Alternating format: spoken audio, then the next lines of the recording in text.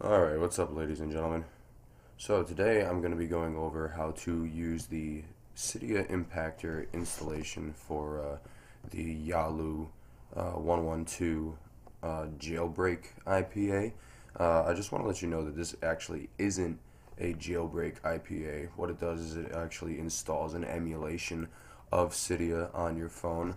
But for future reference, because this might be the new path of jailbreaking for when a Cydia IPA is released for compatibility with 11.2.5 iOS, which is the current public iOS. There is also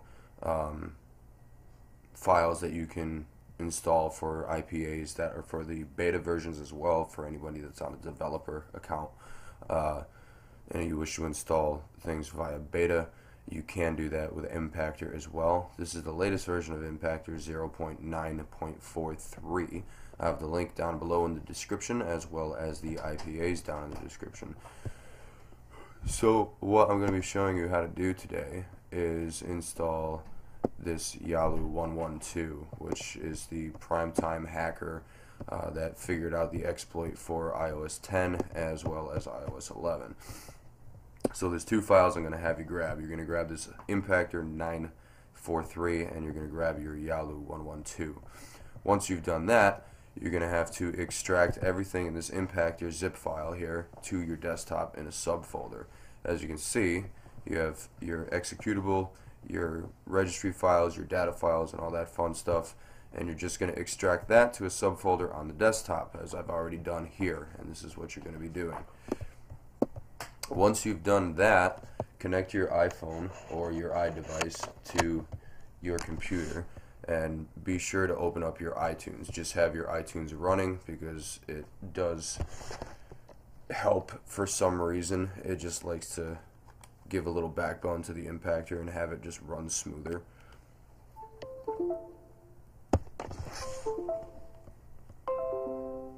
Yes. Alright, so now that you're connected to your device, and be sure that your device is reading in your iTunes so that way you know there's no problems. Once you've done that, open up that subfolder and run the Impactor. Now don't run it as administrator because you won't be able to use the drag and drop feature like I'm going to be showing you in this video.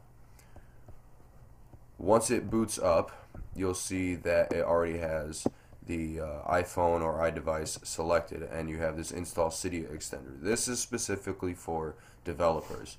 I will be making a video on that once I figure out kind of how to emulate a developer profile on a fake IP, so that way you can install the Cydia Extender to the emulation Cydia on your phone, so that way you can actually have the real Cydia. The only problem with that is that you have to install it every 7 days or every time Cydia Impactor has been updated.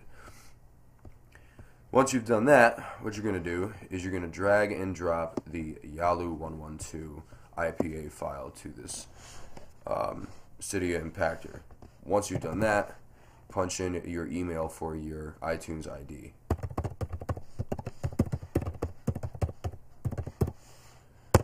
Now, this right here is your password is only sent to Apple. Now, you assume that this is your normal password. It's not. You're going to need an app-specific password. So how do you get that?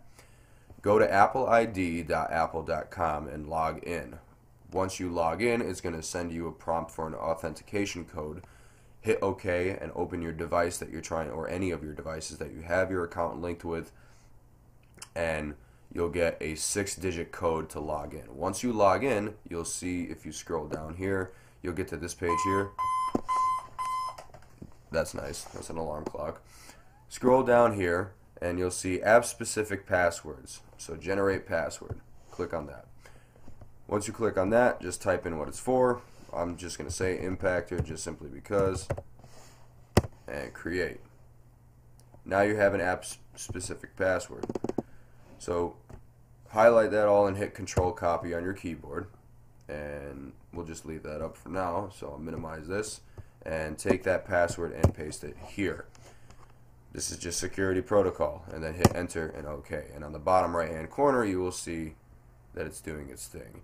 Now if you just punch in your regular password, it's not going to work.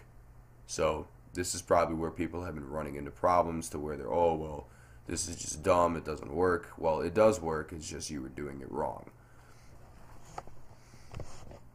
So let that run, it will complete, and then on your iDevice, which I can't show you, you will see the Yalu icon installed on your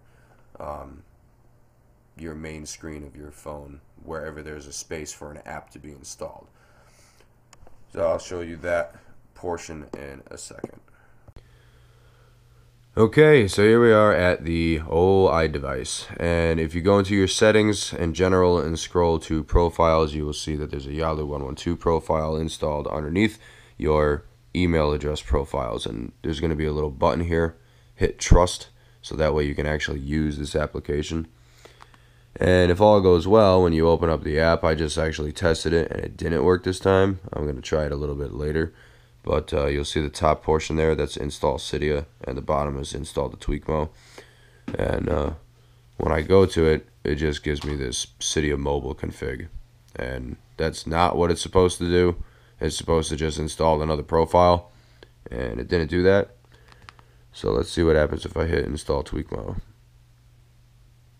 See, that's what's supposed to happen. It's supposed to say allow. And then you install this profile. Install, and then that's it. And if you come back to your screen, you see that you now have another application installed. And this is pretty much the same damn thing that Cydia does as of yet. And that's pretty much it.